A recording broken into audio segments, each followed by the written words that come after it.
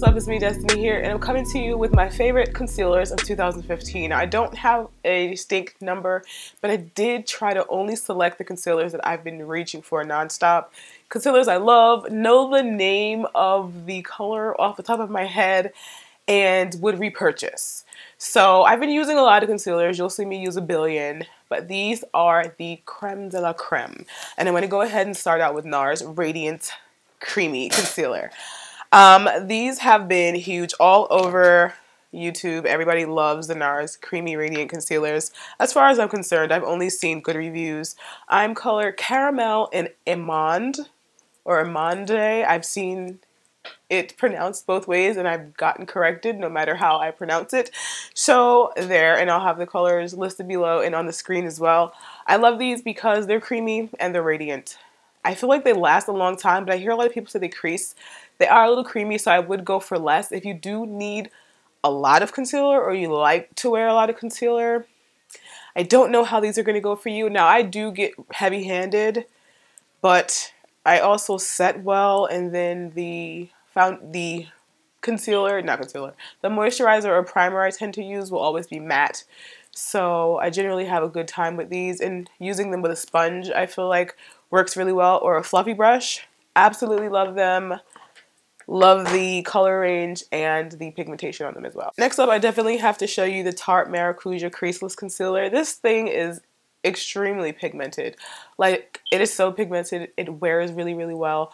I wish it was a tad bit warmer or I had a warmer color, then I'd be like stupid, like over the moon, even though I already pretty much am, and I've used this a lot. I add it to things to make other things more pigmented.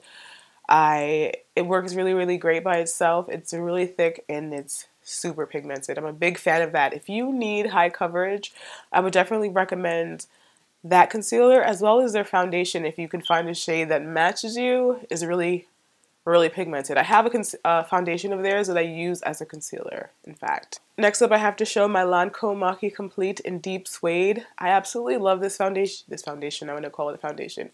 This concealer, especially for around the mouth and then on the cheek blemishes, because of the tone, it does have a bit of a coolness to it, so it does help with blemishes that are lacking pigmentation, that have gone blue or gray. So that's why I like to use it around the mouth, and on the cheek blemishes it works really, really well. Great consistency, dries really, really well. I mean, it's Lancome, so you know it's gonna be quality. And I have another Lancome foundation, or am I gonna do this the whole video? It's concealer. This Lancome concealer is long wearing, and same problem, not problem, but I wish I had a warmer color, because it's long wearing, it's waterproof, it's under eye, but I tend to like to be a tiny bit warmer than this is under eye. So I use this around my face, and I use it under eye sometimes, but if I use it, then I'll want to use like a really warm powder or something a little bit warmer on top of it, layering. I definitely had to throw in the LA Color Pro Conceal in there because these are actually really, really great concealers. I love the packaging, that it comes in a little brush. You can apply it and affix it with the same product, so I really like that. I love the fact that they have color correctors and deep, deep tones for contour. I think we can all say that LA Girl did it this year with this concealer in mini tones. I think everybody has done a review or a tutorial for how to use these. I'll have mine linked below.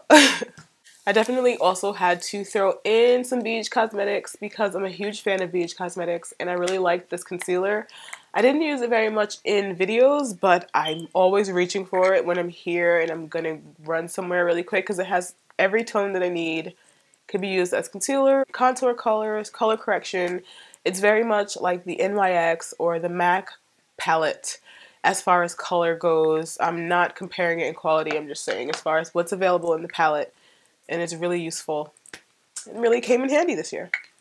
Okay guys, so that was it for my 2015 favorite concealers. I'm sure there are more. I'm sure like as soon as I turn the camera, I'm sliding in my chair.